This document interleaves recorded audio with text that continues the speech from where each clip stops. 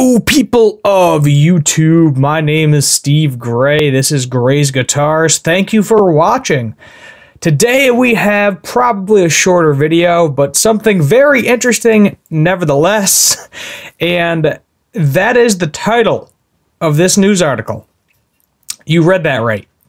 Yep, you read that right. Dad in Ohio shoots son because he wouldn't stop playing guitar, court docs says.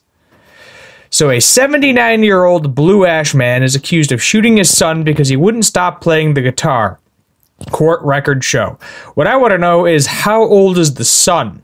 If this guy is 79 years old, how old is the son? He's got to be in, like 30s to 40s, somewhere in that range, even possibly 50s. We don't know. WXIX reported that it happened Sunday at home on Muller Road, according to Blue Ash police. Fred Joan Hensley Sir was charged in a felonious assault based on the officer's investigation, including a verbal statement of the suspect, who said he shot his son with a 38.3, I think it's a 38 caliber pistol. I'm bad with guns, because he would not stop playing his guitar, police wrote in criminal complaint. He also faces a domestic violence charge. Henley Sir said he was tired of his son playing the guitar for over an hour. Henley Sir, he was only trying to shoot the guitar, but ended up shooting his son in the right side of his stomach. The son then assaulted his father while waiting for emergency personnel to arrive, police wrote in affidavit, words I can't pronounce. He was booked to the Hamilton County Justice Center on Sunday night. He is scheduled to face a judge Monday. So I think that's a little bit of an overreaction to your kid playing guitar badly, I assume, if you're going to shoot the guitar. Yeah, it's bad.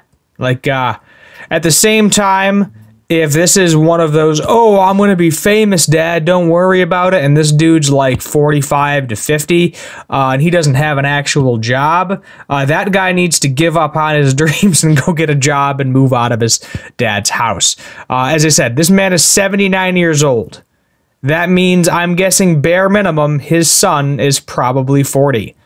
And if you have a 40-year-old son living at home, at that point, you know, it's like, get out of my house, please. Like, go live your life. It's like, you don't want to kick out your kid, but at the same time, you just want that empty nest, because you don't know what it feels like, I assume. I don't know. I don't have any kids at this present moment.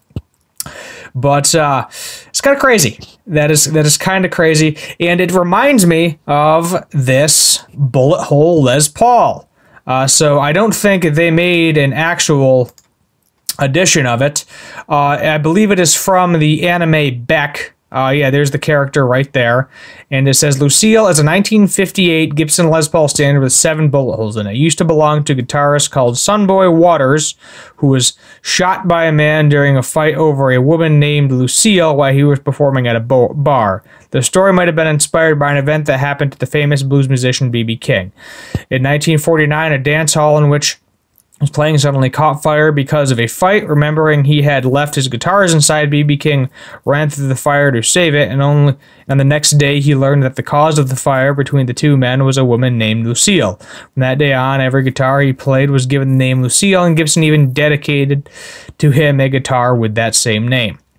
So, I believe the anime is called BECK. I think it's called BECK, yeah. BECK, Mongolian Chop Squad. So, that's kind of cool. I don't think this is the look his dad was going for at that point in time. Yeah, even Trogley did one. I don't believe this is like an actual signature guitar, but I have been seeing people shoot up Les Pauls lately to mimic that guitar or drill holes through it. And all I have to say is, please do not ruin your guitar in this fashion. Please do not shoot your children. It's not that hard. Don't shoot your kids. Don't shoot people playing guitar. Just don't shoot at people, not unless they're invading your home and threatening to hurt your family. At that point, yeah, for free game. You go right ahead. And, oh yeah, rapists, murderers, The child molesters, all of those go into that shoot them in the face category as well. By all means, like I'm not even zero restraint, just right to the face.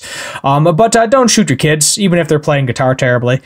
Don't shoot up your guitar to make it look like an anime guitar, preferably, because this is going to devalue your Les Paul severely, unless somebody really likes that anime, in which case maybe they'll be you'll find a sucker that is willing to pay more for. I don't think there's an actual edition of this guitar out, to my knowledge. I think it's just like fans like kind of like destroying their guitars.